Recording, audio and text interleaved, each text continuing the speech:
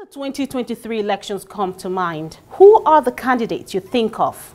Bola Ahmed Tinubu, Atiku Abubakar, Peter Obi, and perhaps Rabiu Kwankwaso, isn't it?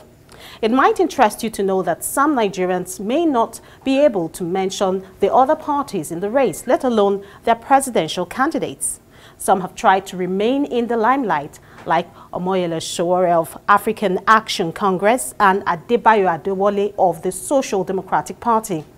But where are the other presidential candidates? Analysts are asking what has happened to the campaigns of Accord parties Imomolen Christopher, Nnadi Osita of Action People's Party, Adenuga Oluwafemi of Boot Party, Osakwe Johnson of the National Rescue Movement, and Ado Ibrahim Malik of the Young People's Party.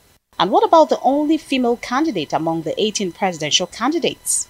If you do not know, Ojei Princess Chichi is the presidential candidate for the Allied People's Movement. Kolawole Abiola, the eldest son of the acclaimed winner of the annulled 1993 presidential election, late MKO Abiola, is hoping to repeat the feat of his father with the People's Redemption Party. Late Sani Abacha's chief security officer, retired Major Al-Mustafa Hamza of the Action Alliance, is also in the race for the top job. We also have the flag bearer of the All Progressives Grand Alliance, Professor Chukwudi Umeadi, the candidate of the Zenith Labour Party, Dan Iwanyanwu, that of Action Democratic Party, Sani Yabagi, and not forgetting the presidential candidate of the African Democratic Congress, Kachuku Dumebi.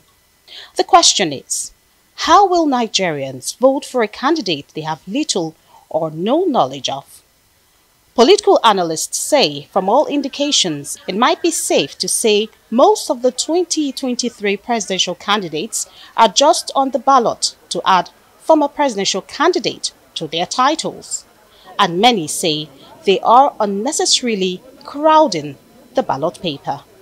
Georgina Ndukwezaika, Arise News.